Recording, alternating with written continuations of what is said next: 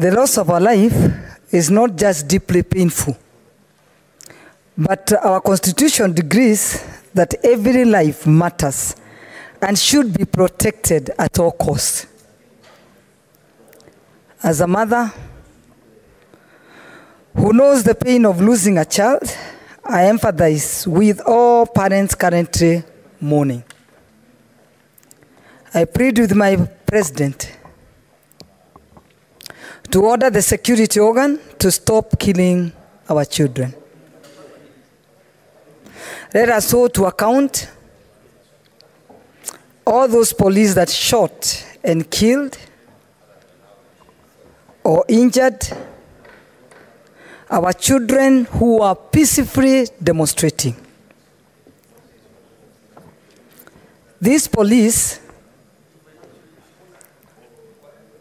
that did that such act and threat to our government.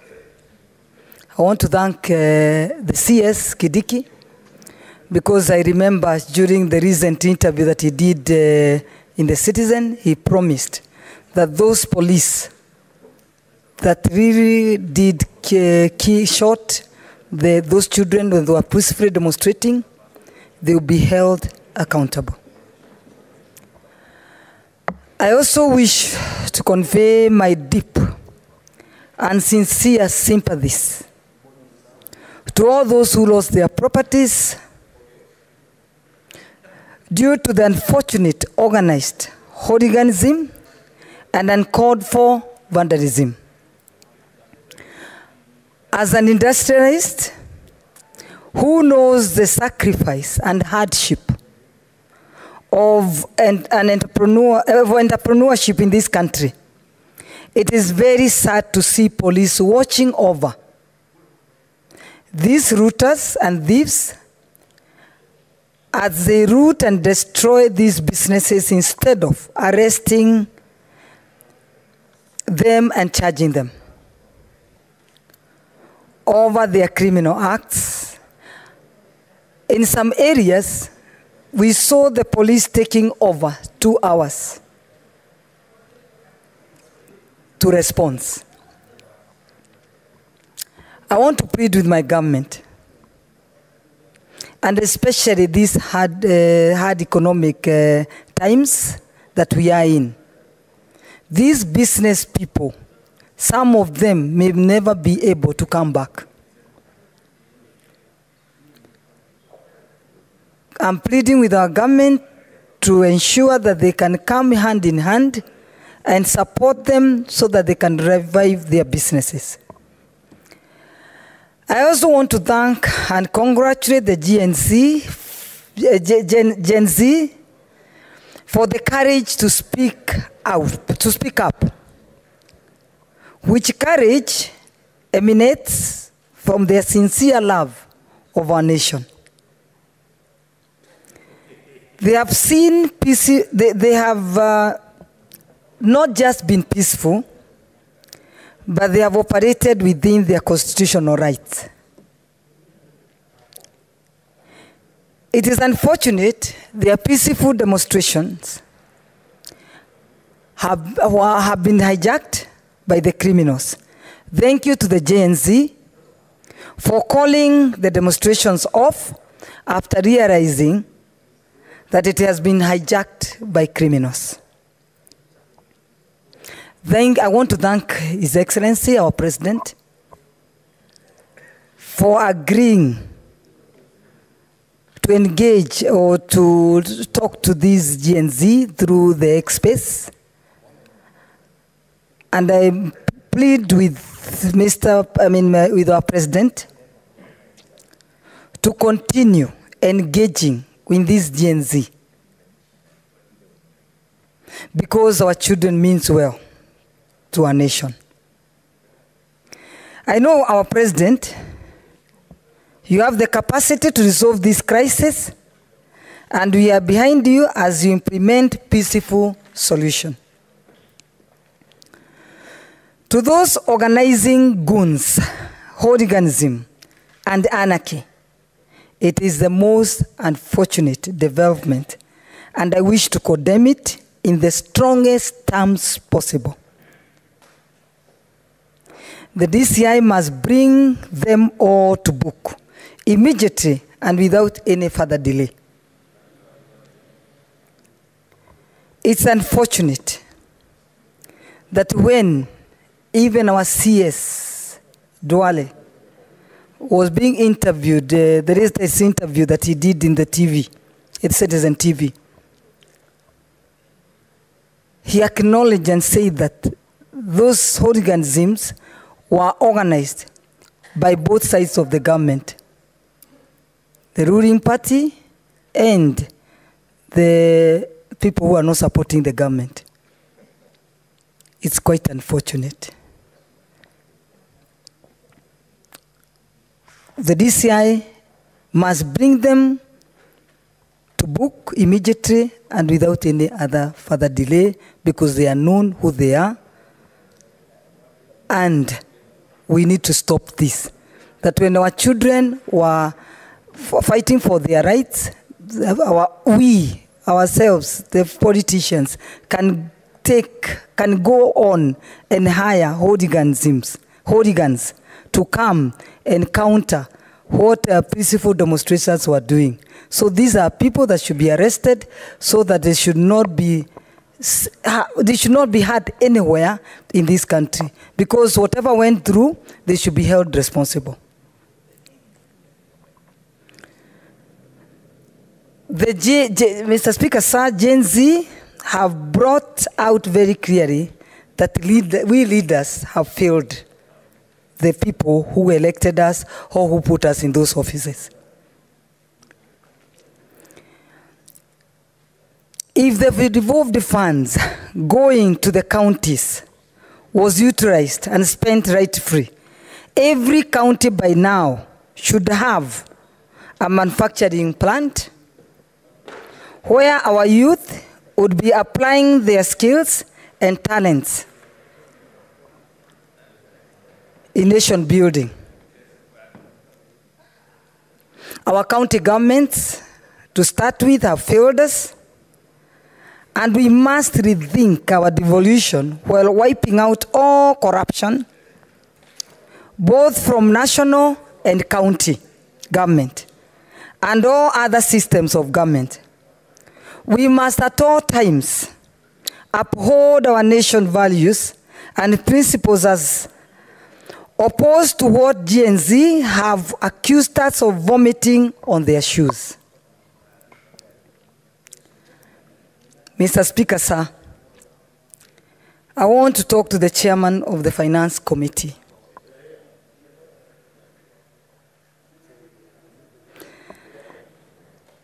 You are there? That any time they are doing proposals on increment of taxes on commodities, would we be very careful not to increase or to propose commodities that will provoke the Kenyans? Because the finance bill was the best finance bill that we will ever see. But because of the proposals that were brought in, and before the GNCs could know that those proposals had been removed from the finance bill, already what they knew is what on the social media. So you could see the GNC going out there talking of their bread, and the bread has already been removed from the finance bill. They were talking of their pads. Their pads have already been removed from the finance bill. So they should be very careful on whatever proposals they give on increment on taxes to ensure that we don't put things that can provoke Kenyans.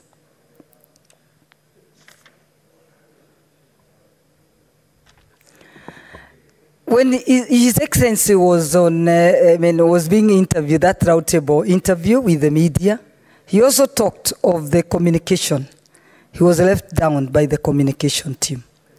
I think, Mr. Speaker, sir, I'm advising, because I know in Kikuyu we say even the older ones can be advised.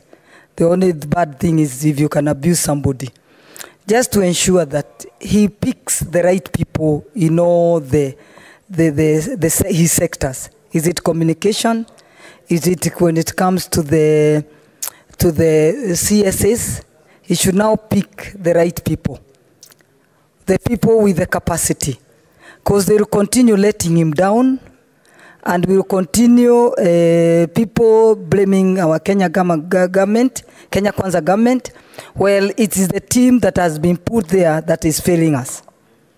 In business, we give people the JD, and we ensure we monitor the KPIs so that if they are not able to perform, they are sacked. And then in business, we don't employ families, friends, or even people that we go to church with. That's the warning that we've been given.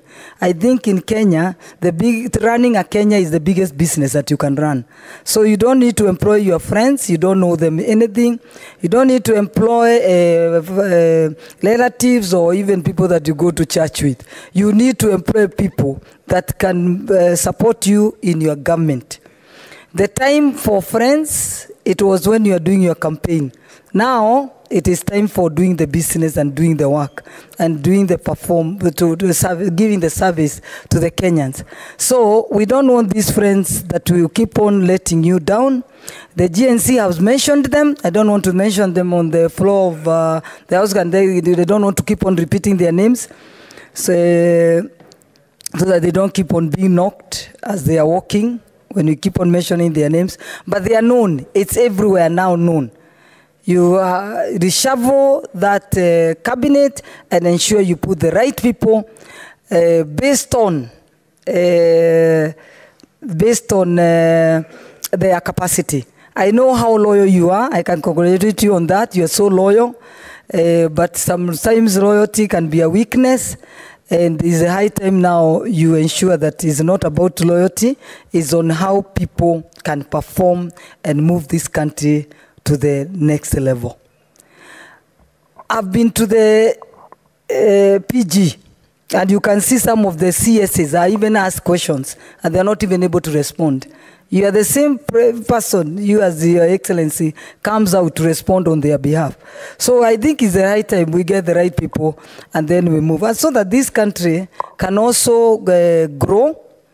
I think 2 years now is enough. The third year we should now see industries flourishing, because there is no any other way we can grow this country, so that the GNCs can see that we are also working. We are creating employment in this country of ours, and we are creating our wealth, and we are growing our economy. And the minute they see that, nobody will be interested now to go on the streets, because people will be busy doing their work. And I know people keep on talking of when they see leaders coming together, When it's come now, we have only one president, and it's known we have only one president. So meaning, if you have one president, we have all to work with that one president. So I saw people like yesterday in the meeting that we were in, talking of that Raila was in that meeting.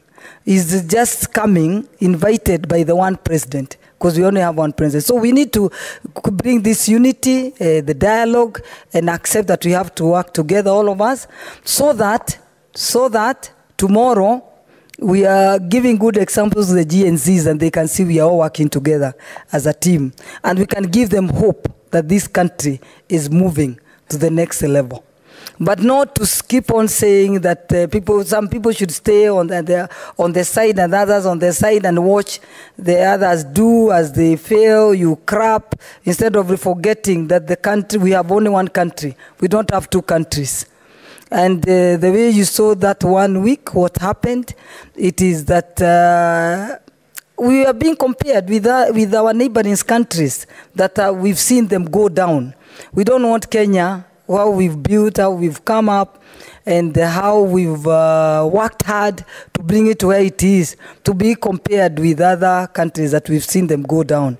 I know we've been a good example to the East African countries, to the African countries, to the world, that we are the hub of investment people, when they choose in Africa, we are among the best countries that people choose.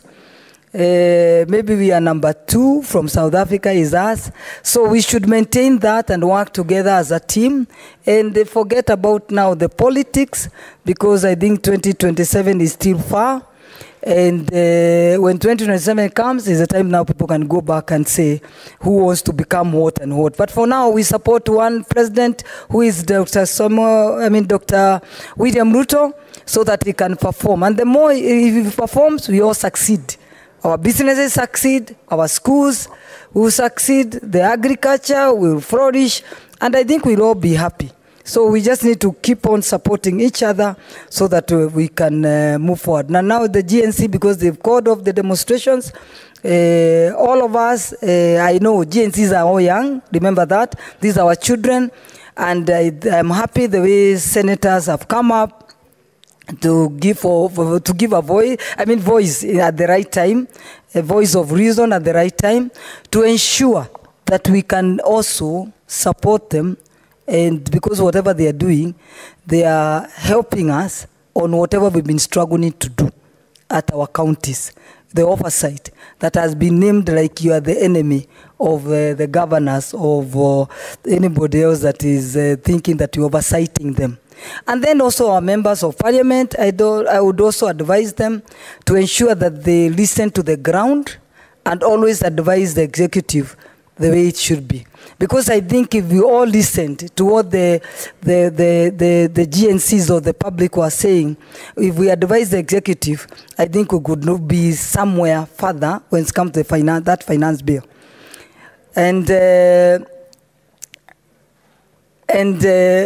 So, meaning we just need to move forward and to ensure that. 1 minute, you wind up your thoughts, Senator. 1 minute, yeah.